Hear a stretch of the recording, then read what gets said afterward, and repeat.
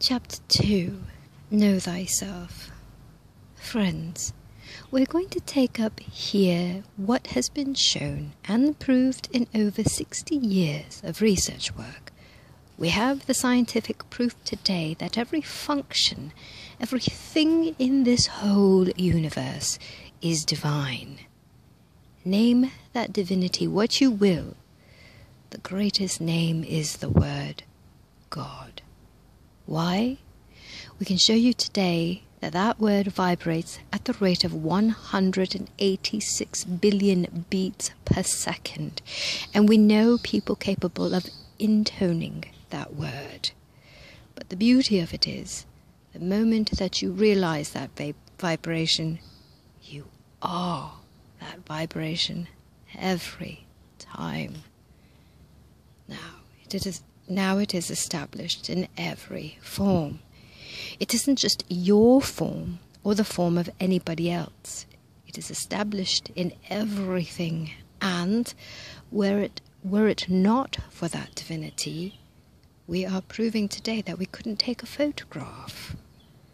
There wouldn't be a form in this room that we could photograph today if it were not for that divinity. Now we have absolute proof of that.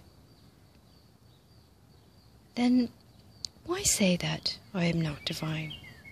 Just leave the not out of that and see what difference it will make. I am divine. And there's the truth about yourself. The untruth is, I am not divine. The truth is, I am divine. Complete that saying and carry right through. God, I am. We make those statements for the very reason that we know today. We've been told that, yes. You have been told that, yes.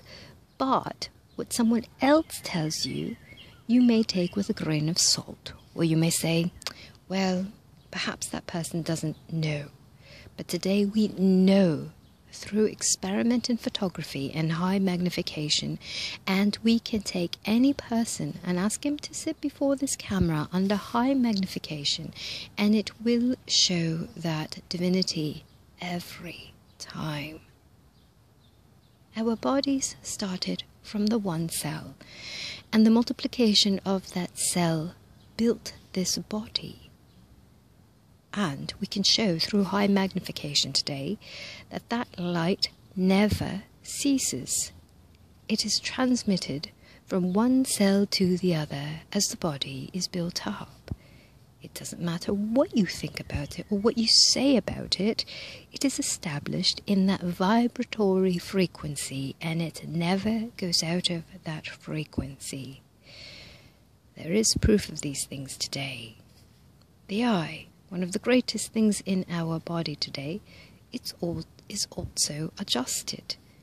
The rods and cones and the retina are so adjusted that they take in that divinity. The moment that we realize that divinity, our eye becomes adjusted to it, and the frequency that it moves forth at.